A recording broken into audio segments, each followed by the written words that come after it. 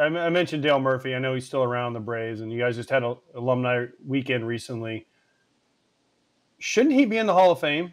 Because in the 1980s, listen, in the early 80s, I mean, MVPs back-to-back, carried a bad Braves team to the playoffs a couple times. I feel like he doesn't get the respect he deserves over the long haul. No, I agree. Listen, it's all those factors, right? Back-to-back MVPs. How many guys have done that?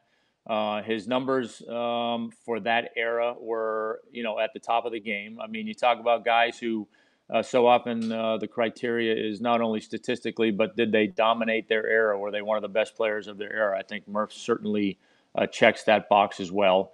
And then, go beyond that. Who has been a more upstanding representative of the game of baseball than Murph? I mean, there's not a nicer guy on the planet. He was that, wholesome, that's the kind of guy you want your daughter to bring home and tell you that she's dating, right? I mean, that's Murph. And I think all those things combined make him the kind of guy that you would be honored to have in the Hall of Fame alongside you. So, look, I'm hoping he gets in there eventually. Again, I think his numbers warrant it. And I know for me, again, you talk about being the guy in your era. My first 3 years in the big leagues, nobody came to see the Atlanta Braves. They came to see Dale Murphy. And that's saying something. So, obviously, it's a guy that you respected. I didn't want to ask this. So I'm just saying, Glav, you're friends, so I just want you to know I didn't want to ask this. I'm letting Scott handle this. It's a billion years later. When he's on the other side, you and his squad had some beef for a little bit going with the Phillies. It was like, yeah. I mean, I believe it was Dale Murphy Appreciation Night, and there was like a little brawl then, and then it kept carrying for a few weeks after that. It was, it was an interesting situation. So, we had a brawl with Philadelphia in Atlanta, and Otis Nixon charged Wally Ritchie, and things got crazy. So we went to Philadelphia. If it wasn't the next weekend, it was shortly thereafter. And we fully expected that Otis was going to get hit.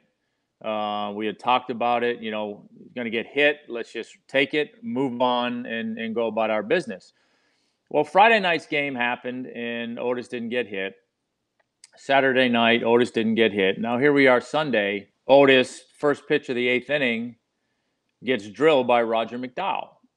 And I'm sitting there on the bench, and I see Bobby get up, and he's walking my way, and I knew exactly what he was going to say. He's like, Glav, you got to hit Murph. And I was like, Bobby, come on. I said, let me get Murph out. Let me hit. The second hitter was Charlie Hayes, I think. I said, let me hit Charlie. He's like, no, you got to hit Murph. You got to hit Murph. So I was like, all right. And now, mind you, again, when I got to the big leagues, Murph was my guy. I mean, he took me under his wing like he did every young player, kind of showed you the ropes, how to go about your business, how to do all those things.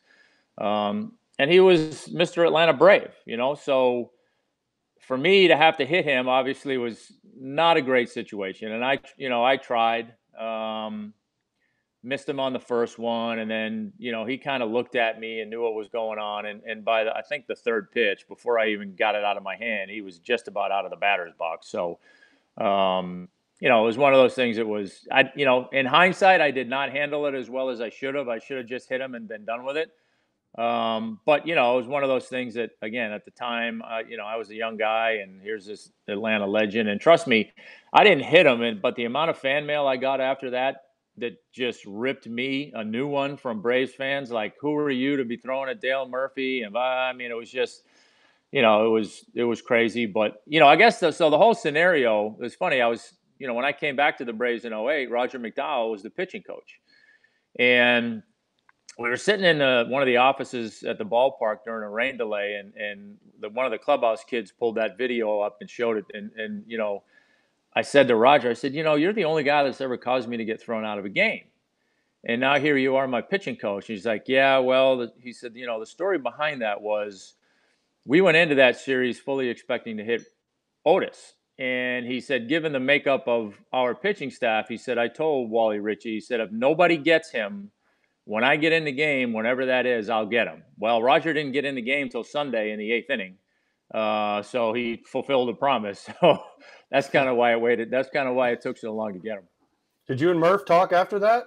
Did you call him and say, hey, Murph, man, I'm sorry, I was forced. Bobby, put it all on Bobby's shoulders? Like, hey, it was Bobby. It was his fault.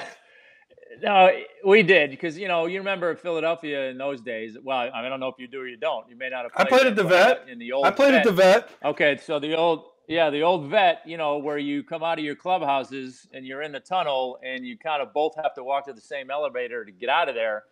As I was walking out, Murph was over in the tunnel by our locker room, so he grabbed me and we talked. And he said, "Look, I understand what's going on. I know what was going on, and no hard feelings, no big deal, whatever." So he was good about it. Okay, that's good. Did he know that you have a hockey background? When he charged him out, does he know you were drafted? He probably did.